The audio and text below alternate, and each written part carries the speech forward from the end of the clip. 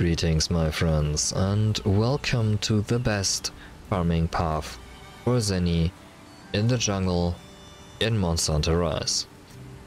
As always, first things first, do excuse my bad English. Now, this time we are going to talk about numbers first and then I'm gonna show you the farming path because it is that easy. I did this path 10 times. 5 times with a random palico and 5 times with a farming collecting palico, you know, those with the specialty of collecting. I don't know how they are called in English. I hope you know what I mean. Now, as you might know, I hate editing videos and I will never edit a video, so brace yourself, this will look very, very ugly. This are the results of me farming that path without a collecting palico. I get an average of 213,000 Zenny per run, and these are the results of me using that said collecting palico. 217,000 Zenny per run. The collecting palico is worth if you want to stay in an expedition for a very long time, even if you want to farm for like a very long time and want to stay inside the expedition, slaying some monsters whenever the bonus isn't up or whatever, then those palicos are worth it. If you are just going to enter the expedition, go the farming path and exit the expedition to keep the bonus, the choice of palico doesn't matter at all. It is completely down to your luck. Now, we are going to walk or ride along the farming path and you will see it is very easy to pull off. It will take you roughly 3 minutes and 30 seconds up to 3 minutes and 50 seconds, something in between that time frame. It is an easy path, you can't really do that much mistakes, and even if you do, it doesn't matter at all because you have that much spare time.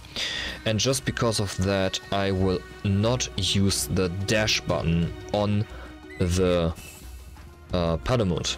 We will just walk extremely relaxed and you will see it is extremely easy to pull this off. And it is a very relaxed path because you don't need to do some crazy adventuring, you don't need crazy wirebox skills, you don't need to fast travel, you can just relax, walk the path, think about your life, I don't know, whatever you do, listen to music. I should have said listen to music. I'm listening to music normally when I farm, obviously. Now, you collect the mining spots down here first. You only left one at the 6 and that's it. And there we go. There are multiple ways to go a bit faster with dashing on certain spots, but honestly you don't need it, right? You just don't need it. We're back. And there we go.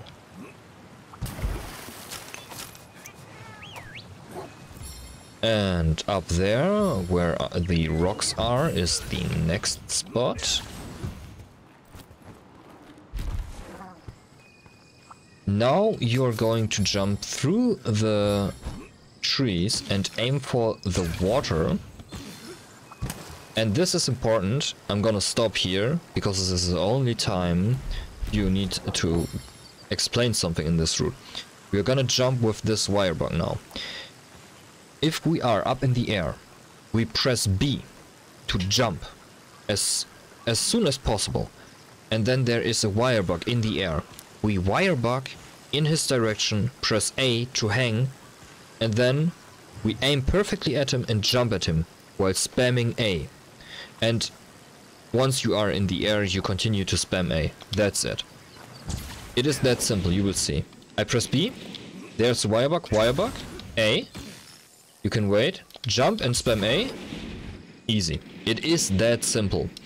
And we continue to spam A and fly around the map. The reason this is the best farming path is because there are multiple ways to get this done faster. There are multiple possibilities for you to use shortcuts and dashes, really a lot of dashes, and you collect every single farming spot on the map. Now, if you don't hit this cave perfectly, just jump from the wall, press A in the air, wait a few seconds, and then jump precisely in the cave with B. It is pretty simple, and like I said, you really have the time to spare. No problem.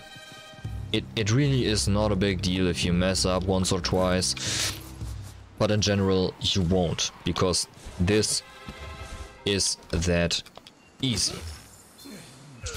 And as you saw, even if you fail the Palamute jump, you have enough wirebox.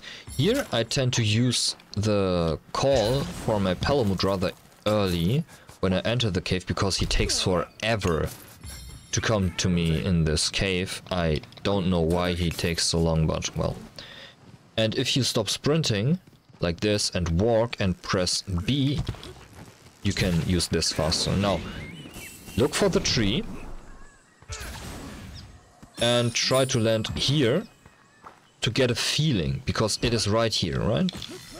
Right here. If you get a good feeling for where this is, you can just jump around it with wirebox. Now you see those trees up there. Jump through this hole. And even though I took the time to explain you all of this, I still have roughly half a minute left. It is that simple. If I do this as fast as I can, I get it done in 3 minutes 30 seconds, meaning 3 minutes 30 seconds farming, instantly going back to base, restart the mission, and farm again. You can farm a lot of Zenny in a very short time. But to be honest, if I am lucky, I get more Zenny if I do that farming path in the lava magma cavern thingy, but I don't have it at master rank here, and I just wanted to show the jungle thing, so that's that. But if I gain access to master rank magma cavern area, that will obviously be still the best farming area, right? I released a guide on where are the spots, which path you should take, and you get like, what was it, 23 farming spots in 5 minutes. That one will be better, I hope. But for the time being, this is a very relaxed farming method, right? This is really, even if you jump somewhere down the map, you have the time to recover. It is so relaxing. And those giant wire bug moves with the big wire rocks, I love them. Well, yes, that's about it. I hope you have a fun time farming and a relaxed time farming. See you.